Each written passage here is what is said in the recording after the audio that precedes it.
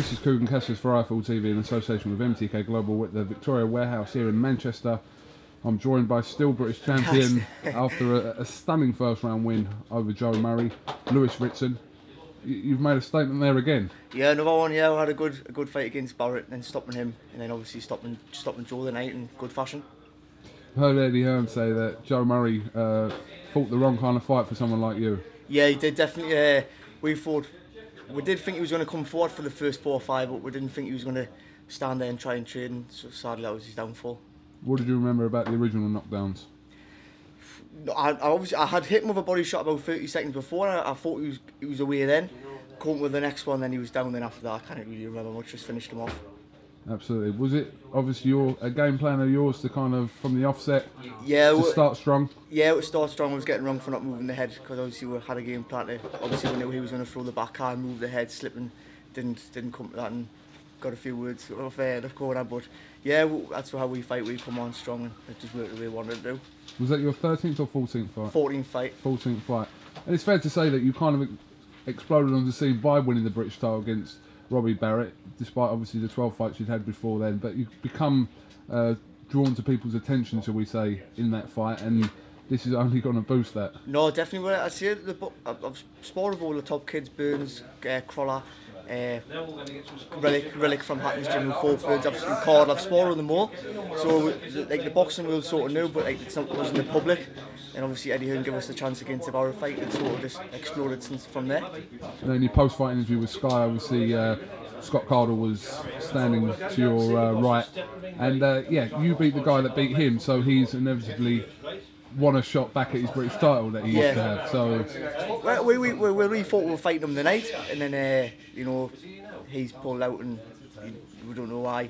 There's a few words, not an exchange, but a few bits and bobs on the Twitter. So, but if Eddie says he's the next fight, he's the next fight, and that's who we'll get it next. Yeah, I mean, just speaking to him there, Scott, he said that he wants that to be his next fight. So, if you both want it, then yeah, definitely, it makes sense. He's in the sort of same position as Murray, where it's sort of not a last chance saloon, but you know, he's obviously he's been beat for the British title. He's getting the chance to fight for it again. If he gets beat, so where does he go from there? So it'll be a good fight to make, and it'll probably be another entertaining one.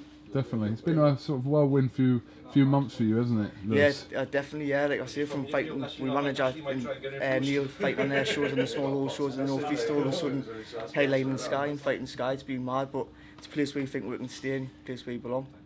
But if you're putting on performances like your last two, then...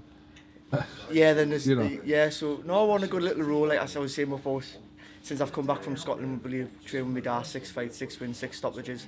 Hopefully we can keep it going. Obviously this was your first defence of the British title tonight. Is it something in your plan that you want to win the British title Lonsdale belt outright first before kind of moving on to whatever step? Yeah, definitely that's what we want to do. I mean, to be fair, the lightweights, the domestics, it's sort of, you've got Cardle, Dodd. I mean, Dodd beat the European champion only a few months ago, the kid from Belgium. So really, the domestic level, you could really class it as European level because lightweights are that packed. So it's something that we definitely want to do and something that's in our game plan. I mean, it's talked about with the World Boxing Series of them doing a lightweight tournament. Is that something that would interest you? No, it was funny we were on about that the other day in the gym, thinking, if you know, we're being with Eddie now, and if they did make a lightweight, would we do it? And we'd jump straight into that. You know, like I say, Eddie thinks now that we're past the domestic level, and he was seeing us there.